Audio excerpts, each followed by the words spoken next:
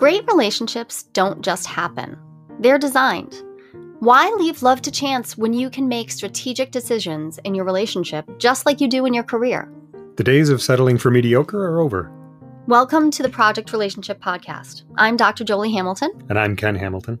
Join us as we explore the decisions and choices that make relationships work no matter what life throws your way. It's time to reimagine relationships from the ground up. Welcome to Project Relationship.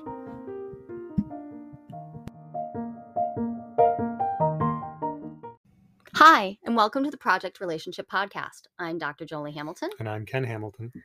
And together we form a couple of people who look very cisgender, heteronormative, not queer at all. That's true. We are, in fact, a bit more queer than we look. Okay, a whole lot more. A whole lot more. Also, we do our relationship a lot differently than people often expect. We are non-monogamous, consensually so, enthusiastically so. Enthusiastically.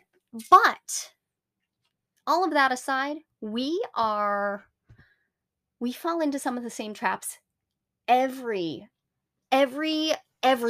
I have ever met has at least contended with somewhere in their world, which is we live in a culture. Our culture has some expectations. It sets up some things called gender roles. It sets up some things around expectations of who will do what in relationships, who will do what in household when we're running our households together. We are not immune to that, you and I. Definitely not. I thought we'd do a short episode because it's the end of summer, beginning of fall. It's transition time.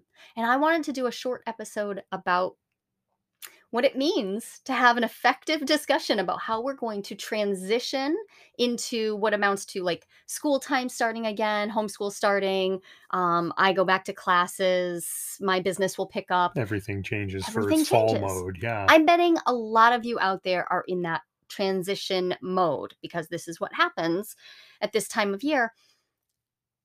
Having an effective conversation about how that's going to impact our household means having an effective conversation about who does what and how we share the burdens. Yeah, right. And the reason I brought up normativity is that I think a lot of us, I'll just speak for myself. I grew up in a household that had a lot of heavily gendered expectations around who did what. It was in fact so deeply heteronormative, cisgender normative nonsense that I didn't even see that there was a thing happening. And when I say nonsense, what I mean is it was not reflective at all. Yeah. And my parents never had a conversation that gave my brother or I any insight into how they went about making those decisions about who's going to do what. How'd that go in your family? Exactly like that. You mean growing up with my parents? And it was just the way you'd expect it to be. 100%. So you'd expect it to be if you were white, upper middle class. Thank you. From someone who looks like X, me. Yeah, someone like you. My parents, even though my mother had a full-time job as well. And my mom did whole too. Time. So we both grew up in mom-dad families with cisgender, heterosexual, I don't think my parents were necessarily heterosexual, and I'm pretty sure that would be an interesting conversation to have had with them. It would have. And I wouldn't claim anything from my parents, but there was nothing to indicate anything out of it all looked like mainstream at the time story that we were presented, like a very after-school special. Yeah. Hallmark Channel movie. My father came home. He kissed my mother hello, and then went off to do whatever he was going to do while she made sure food was made and that us kids were dealt with and that us kids helped her do whatever, but that was all on her. Okay. In my household growing up, there was a similar story, and it was actually even more deeply grooved, I think. My mother took it upon herself to do things like she answered the phone all the time. No one else in our house answered the phone. She made food, even though she also taught my brother and I how to cook, but she made all the food. There was a lot of asymmetry, a lot. And then there was the asymmetry of the thinking. The Boy, there was a thinking? lot of it. Yeah. You know, this happens in our house and has been happening, and we've been noticing it and trying to turn in attention to it for a long time.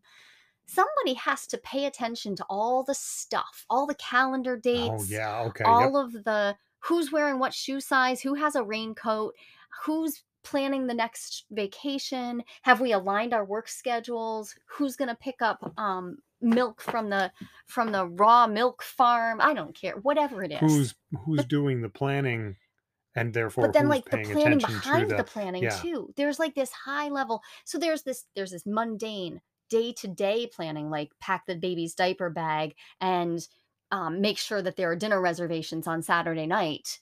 But then there's the big picture. "Hey, we have an anniversary." You and I have an anniversary in September. right. It would be relatively easy for me to have internalized the message that I should make sure that the anniversary happens and that your job is simply to remember it. And if you remember it, Then you I've have won. check, Yeah, right? yep, I wanted to talk about this because I wondered what it felt like to you now on the other side of 12 years of practicing getting intentional about this. What's okay. it feeling like now that, in fact, you are charged with running so much more of our household these days versus me? You have been taking more and more of that, but that thinking piece is still often left Oh, to yes. me. Yeah, I have a So long you way do a to lot go. of the day-to-day. You actively take care of things. What And what I have noticed is that I've started doing a little bit more of the thinking. It's not really visible because there's so much to do and you do so much of it. I'm like, yay, I took care of this thing. And meanwhile, you've taken care of, 150 other things. Like, oh, there's a lot to do here. You have been holding up a incredibly complex system for a very long time. And I'll mostly what I have done is facilitate the stuff that you have thought up. So this reminds me of conversations that I hear. I hear them from clients. I hear them um, all over the place, and you can even just go look up articles on, like, the emotional labor split or Mhm. the household caretaking labor split. There is there's a pattern that can happen where, and it tends to be a cisgender hetero couple thing, but I've seen this play out in lots of kinds of relationships where one person is like, "I'll do whatever you want me to, just tell me. Just Yes. tell me what it is. I've done I'll do that whatever you lots. want me to." Yep. And this was a that was probably the hardest conversation we had about joining our households, like figuring out how to make ourselves into a a set of people who could share a household, Hmm. really, was, um, yeah, I don't want to have to tell you what to do. I need you to, in fact, take full responsibility for your house. Yeah. So rather than 50-50 or 80-20 or anything else, I need it to be 100-100. Yes. 100. Right. So we both have a vision for the household, and that we're both taking responsibility for it and acting on it. And then the job becomes more about talking about our visions, make But sure they line up or whatever. that said, I'm really super aware right now that I have just allowed you to handle all sorts of stuff. You knew exactly what to do when the lawnmower stopped working. And then when the lawnmower stopped working in another way, you figured it out. And the thing is, I never even thought about it. I was like, I don't know. I guess that's your problem. I just divested that completely. And while we do have an explicit agreement that you handle the tractors and the lawn equipment, Because for some reason I have tractors now. well, because my father left I them mean, to not you, for which some was, reason, but it yeah. was So now you have yeah. these things to deal with. We do have the explicit agreement. However, I'm not sure that I totally day to day own the fact that there are all kinds of things that fall into your, like, intellectual labor and caretaking. You take care Hmm. of the trash, and what I mean is, like, you remember. I have never woken up on a Friday morning and run out to bring out the trash. Um, you just do. It is an incredibly gendered split that we wound up with. Yeah. And at times I've been uncomfortable with that, but we've also talked about how there are there are things I don't know how to do and I don't want to Right. right now. I don't know. I don't know exactly how I feel about that. I have all sorts of mixed feelings right now just talking about it. But one of the things that has come up over and over again is that we have to have these conversations, that intentional conversation. We have to keep having it. Yes. Yeah, So, that's important. what made it possible for you to hear me the first time that I was like, I am up to my eyeballs here, dude, and this isn't going to work. I can't homeschool these kids and keep track of everybody's doctor's appointments and run a business and, add the list up. It's really Yeah. long. I Yeah. can't do Keeps it. going. I think it was the doctor's appointments that would push me right over the edge. Hmm. It like remembering to schedule them all and then attending them all. That was the thing that would push my buttons. We eventually had to have a discussion about this. I wish we had done it much earlier. Ah, We were yes, 3 or 4 absolutely. years in before we really had this conversation. And I have, um, classmates in a program I'm in right now, and they're younger, they're in their early and mid-20s, and they're recognizing this same need, like, "Oh, I've gotta set up my relationship now, up front, Hmm. because these expectations, like, they're what we practice is then what we've come to expect," right? Yeah, I think of it as every family has its private culture, and Mm. that is set up.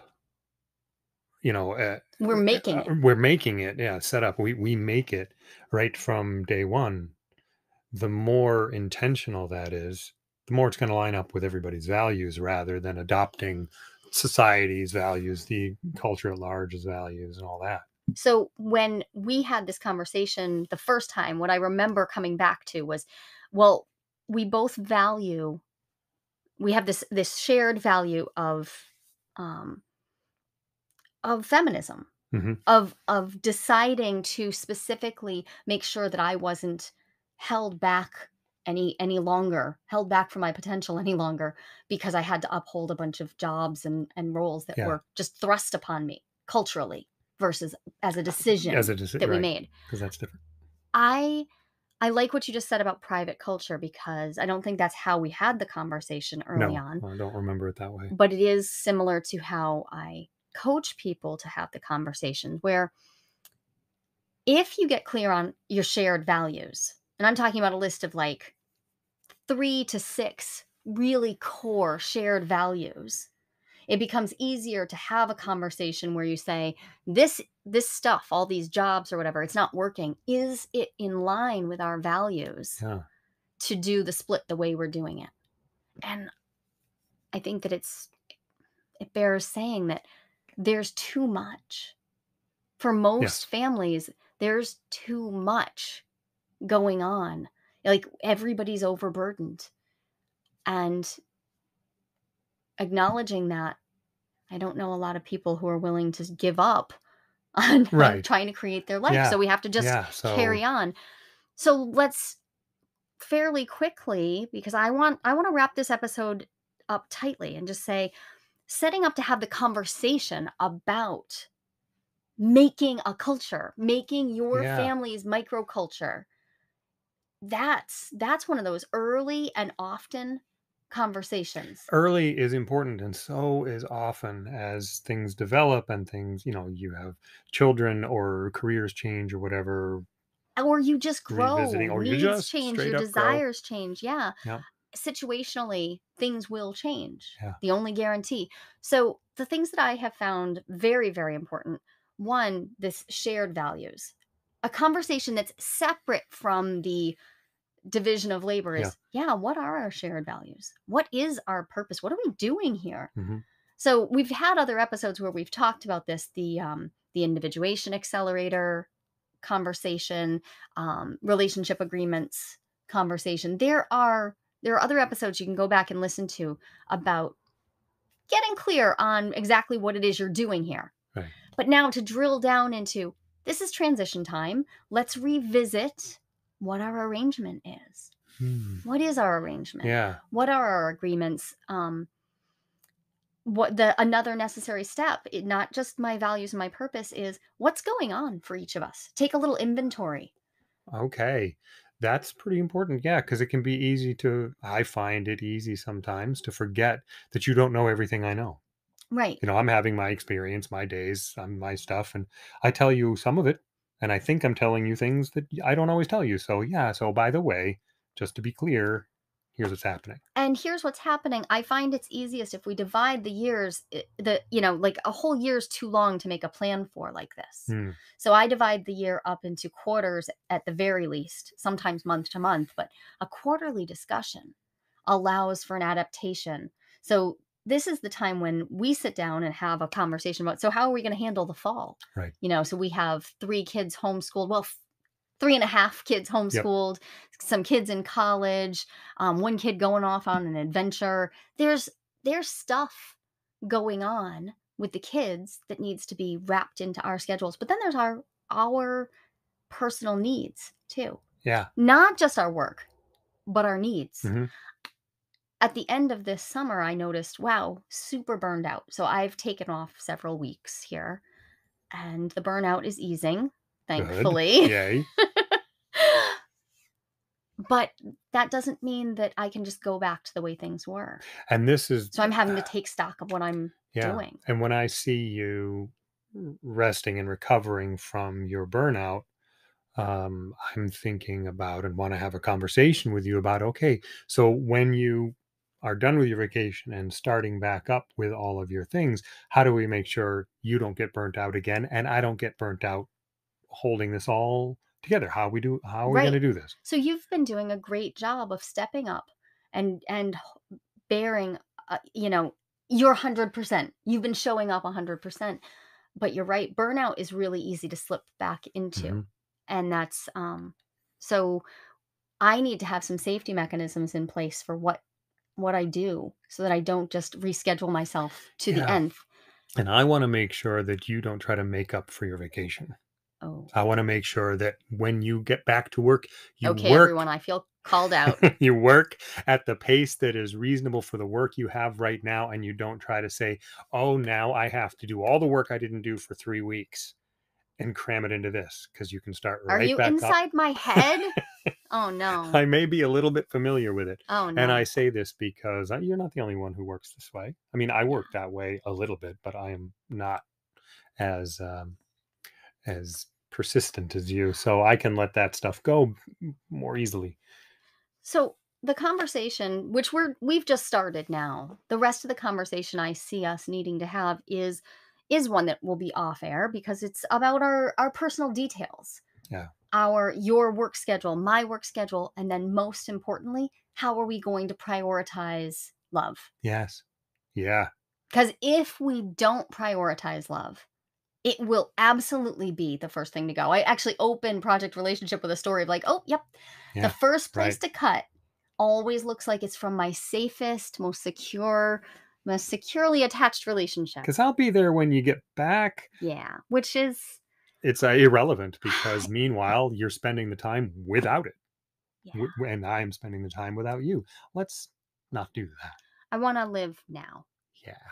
Too many people in my life have gone before their time. You'd think that would be enough lesson. Both of us are listening to the book 4,000 Weeks right now Mm, about time management. I'll throw a link into the if that show is notes. even the right way of I think saying it. that It's a great book. it's a great book and has been reminding me, but you just put it so succinctly. It doesn't really matter how well I manage my time if right now Yeah. I'm forgetting to be alive. Yeah. Okay.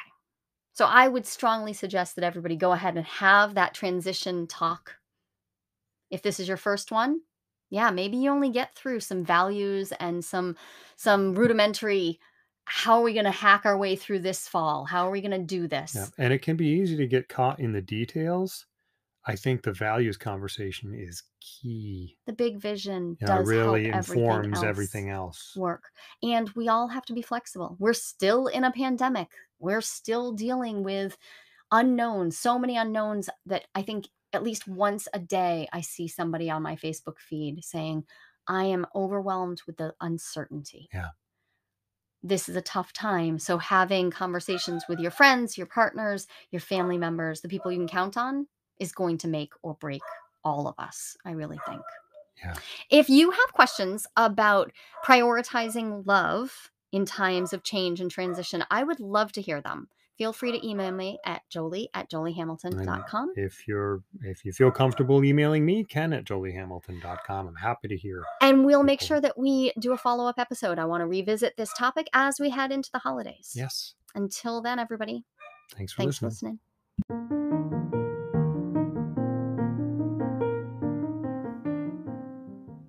Thank you for listening to the Project Relationship Podcast with Dr. Jolie Hamilton And Ken Hamilton. If you're enjoying our conversation, we would be so grateful if you would drop a rating and quick review so more people will be able to find us. And if you have questions or suggestions of things you'd like us to tackle, please send an email to jolie@joliehamilton.com. I'd love to hear them. Project Relationship, the Entrepreneur's Action Plan for Passionate, Sustainable Love, is available on Amazon in Kindle, soft, or hardcover versions. This book is a succinct, practical guide to improving your love life. I wrote Project Relationship to give you a set of quick action tools and conversation guides that can transform a mediocre relationship into a fabulous one. These tools are based not just on what Jolie learned in her studies, but on what we actually do to make our relationship thrive. Until next time, remember, relationships can be messy, and that's good news.